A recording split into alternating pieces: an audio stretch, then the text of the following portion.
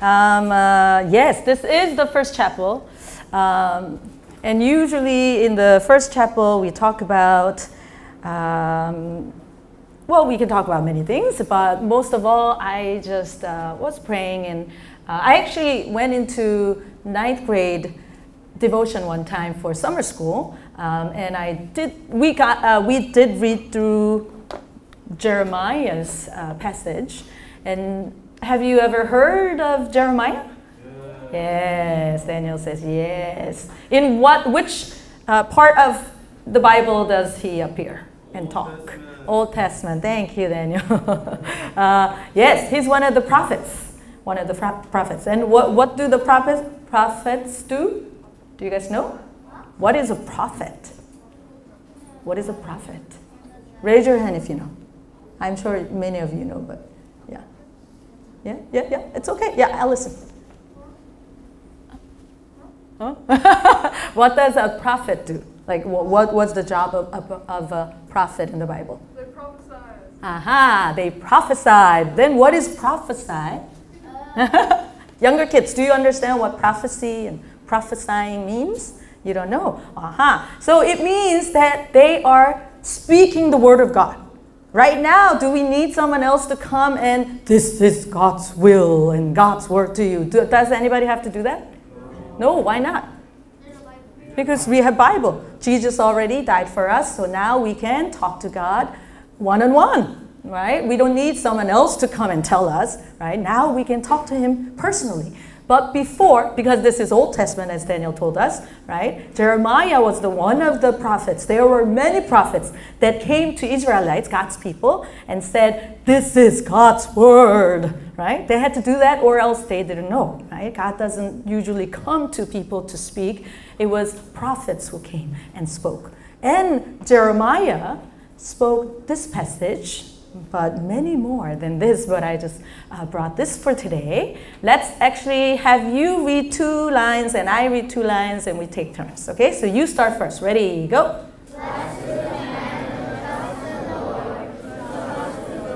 Yes. He is like a tree planted by water that sends out its roots by the stream.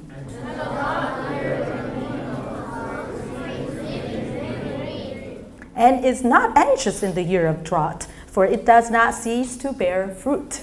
So it seems like this prophet, Jeremiah, is giving such a positive and nice and happy message.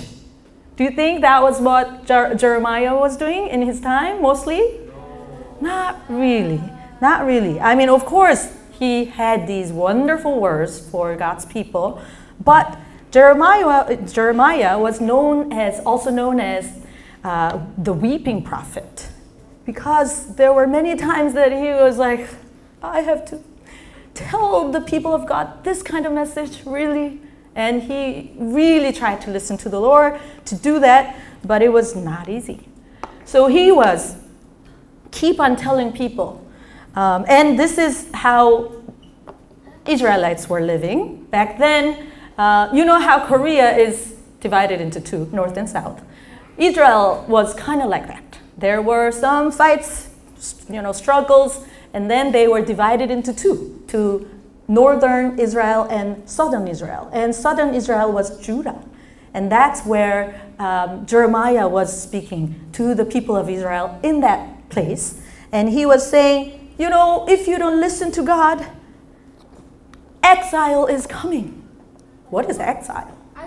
You don't know, right?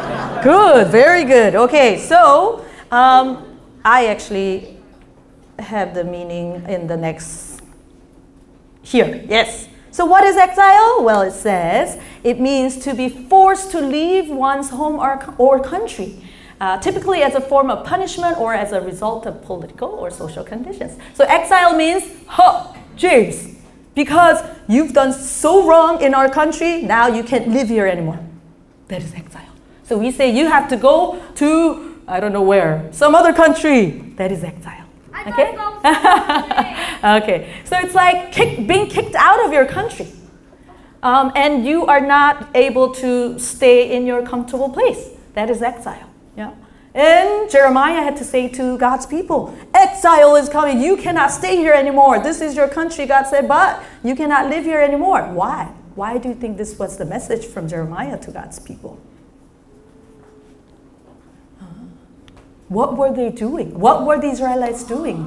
Aha, we always talk about golden calf, all these idols, right? We know that Israelites, a lot of people, almost all of them, didn't really trust in God. They were not following God's word. Even though God was the one who saved them from Egypt, you know, God was the one who loved them so much. God is the one who created them. Not only that, he was keep on providing for them, saying, I love you, I love you. You love me. I love you, so you love me. That's all God wanted. But they would not listen. They're so stubborn, they will just cover their ears. Ah, what are you saying? Of course, they didn't act that way, but the way that they were living their lives, they were not listening to God at all. They were just worshiping whatever they wanted because that's something that they can see, right? God is not visible to them. Even now, right? We don't see God here, right?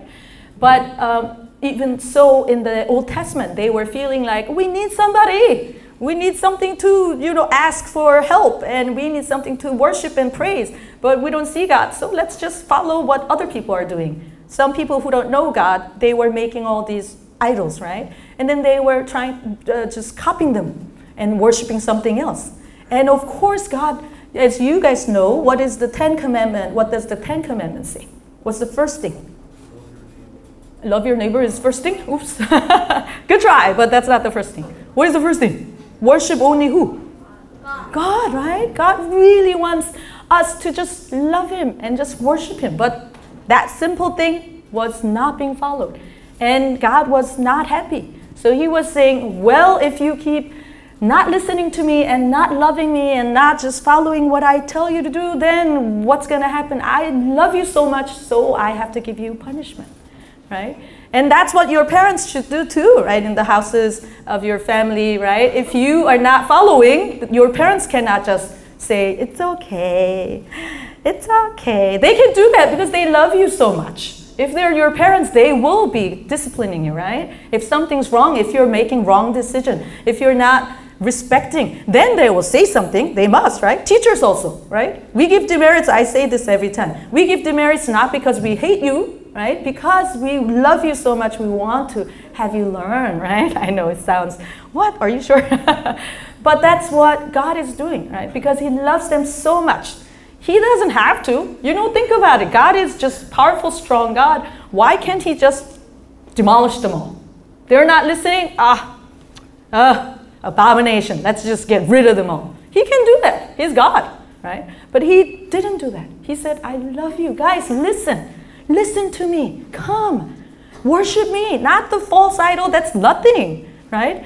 And people is so foolish. They will not listen. Now, Jeremiah was speaking like that, and of course, the Israelites were not happy. They were so arrogant, and they were so proud of themselves, and they were thinking, what? What are you talking about? I don't want to hear you anymore.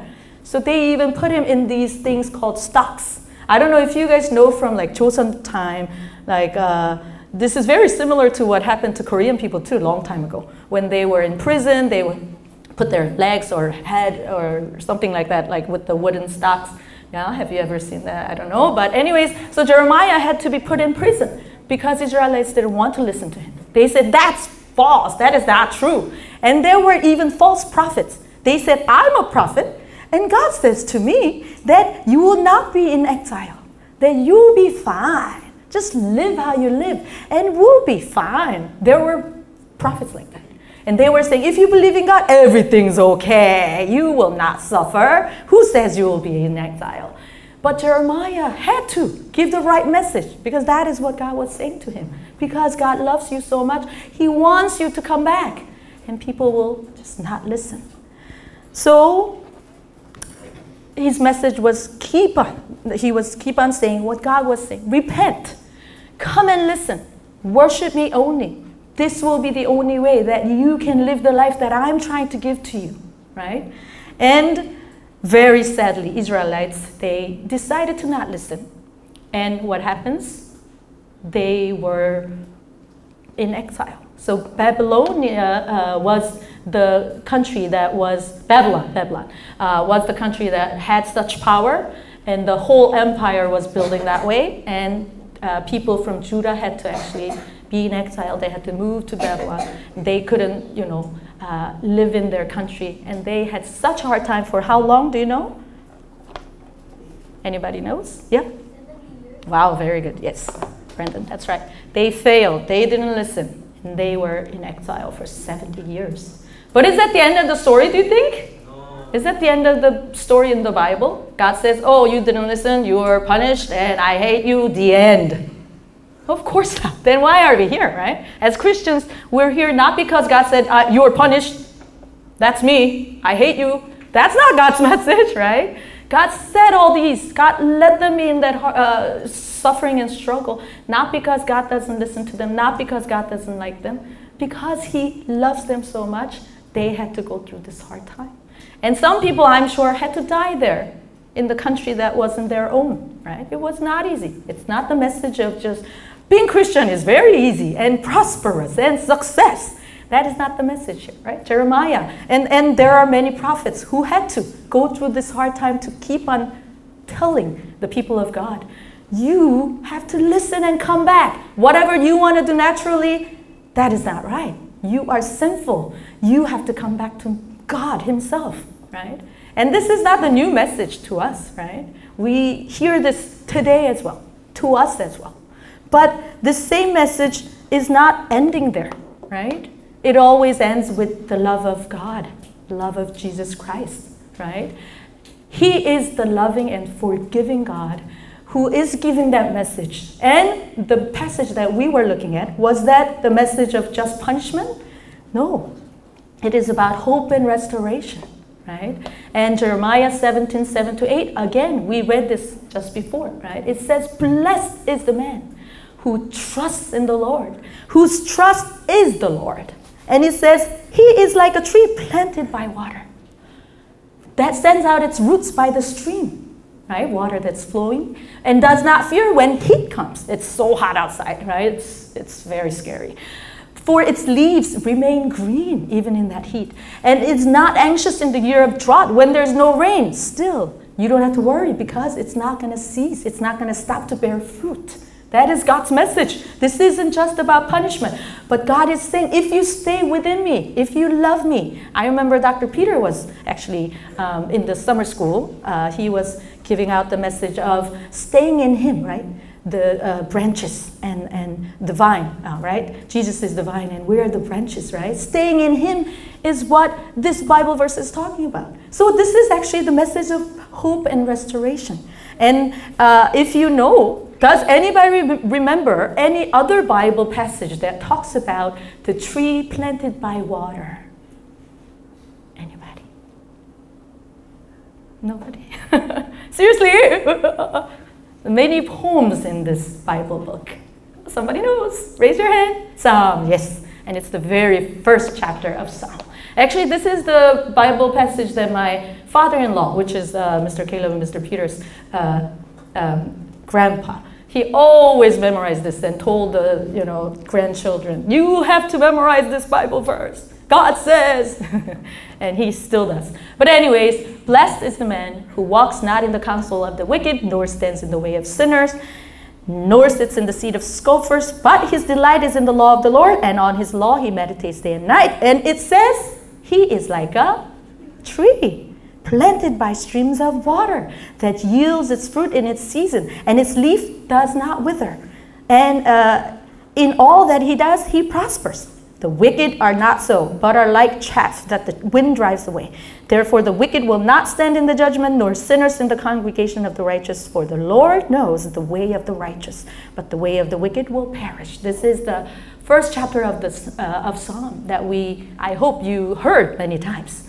And when I hear this passage, I always think of this picture. It might not be something I saw from my life, but if you think about how a tree is planted near water, the roots are in the water, in the water area, then we learned in science what's going to happen to this tree. It's going to grow well. It's going to grow very well, and it's going to bear fruit because it has enough water to go through all the way to the end of the leaf and all the way to the fruit, right? So this stream of water is who in this passage, do you think? Of course, God, Jesus, right? So when we stay in Him, when we are with Him, when we're very close with Him, God says, if you're with me, I love you, and you will be bearing fruit. You will not worry about being suffering, right? Even if your life is not easy. As we start this semester, I'm sorry I have to say, it's not just about you will succeed, you will do well. It's not just about that. You will suffer. Maybe I'm like Jeremiah, I'm so sorry, but even first graders, studying is not easy. I'm not going to say it's so easy, why can't you do it? I'm not going to say that, right? God says life is not easy, right? Because of the sinfulness that we have in this world, it's not easy at all, right? And we sin, we fail, you know, we're not perfect, and that's okay. Of course, we're not saying, oh, so it's okay, I'm going to sin, I will not listen, God says it's okay, I will be forgiven. Of course, that's not what we're saying, right? We need to always try our best to follow His will and stay in Him. But even if we fail and even if we suffer, we trust Him because He's the one who will give us that comfort. He's the one who loves us every time, all the time, right? And He says, you will be like a tree planted by water. You will bear fruit, no matter drought, no matter any hard time. I'm with you all the way, right? So I want to give you this message of hope and restoration, that Jesus already actually solved the whole problem of sin, but we're still working on it because Jesus will come back, and until that time, we're still living in this world. So let's keep on trusting Him and going forward, but encourage each other as well, and make sure you don't feel in that time of just feeling like I'm a failure, I can't do anymore. But that's when God says, I'm with you. Okay? So you put your trust in the Lord, and that's what we want to do, and that's God's message. So let's pray.